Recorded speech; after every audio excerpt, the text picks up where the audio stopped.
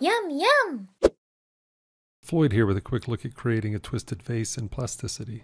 Start by creating a 5-sided shape with the regular polygon tool. Duplicate it 3 times to have a total of 4 curves. Rotate the second curve 30 degrees, then scale it up. Select all curves, press B and chamfer the points. Unjoin the curves using Alt-J. Then select these 4 curves and press L to loft them into a sheet. Hide all curves, then radial array the sheet with a count of 5. Select these 2 edges and loft them with G0 continuity.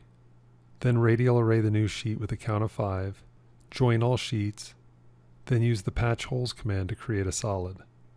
Select the top face, use the hollow a solid tool, and you're good to go. Oh, look at the time.